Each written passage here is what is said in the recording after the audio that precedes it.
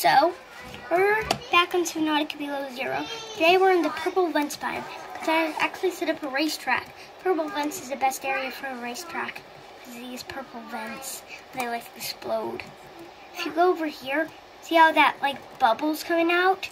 Once the bubble gets too big, soon, happen. You'll see. I'll just go.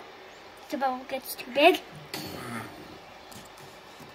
shoots off all those purple things. This is actually a race track type thing. So first I'll show you the race, and then I'll show you the interior.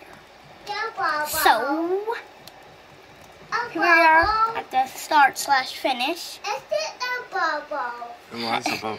Ignore Heiko again. That's almost in every video we have him in the background.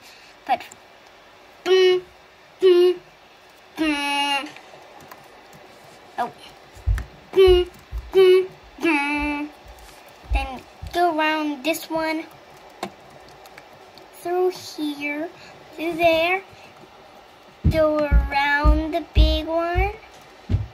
Through there. Through here. Whoosh. Around to here. Up this way. Around there. Down. Around. Through. And through the finish line. Like that, because like probably that could have took a long time to make the setup for the racetrack actually. Then as you go in, little trench here making that look a little funny. Then as you go in here. Yes, it did. Welcome aboard, Captain. And here you can see it's called Race Sub. See it right there? And right here you can do all the control stuff. And through here we have this little room, this large room.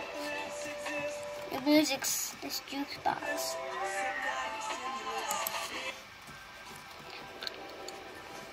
Here's my storage, my planters. Here's a recyclotron. For example, if I do a habitat builder, good thing I do have a fabricator, because that's how I lost my fabricator in the fabricator cabinet. Are you going out, Heiko? That's how I lost my fabricator. Now all I have is a battery, a computer chip, and a wiring kit. And then all I need to do is just go over to this fabricator, go to tools, not survival knife, I already have a survival. I need to get a habitat builder. Okay. And then there's this stuff, little aquarium room, that kind of stuff. Then you go through button area, I don't know what to really call it, into this place where it's the control room, which I'm gonna have to get ready. And then we go back outside. There's only two more things left, and that's the scanner and control rooms. I already was in this control room. Oh, this is not. I kind of messed up there. This needs to be a scanner room. Turn this scanner room.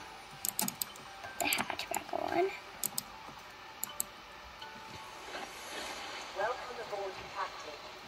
Then that'll slowly load in.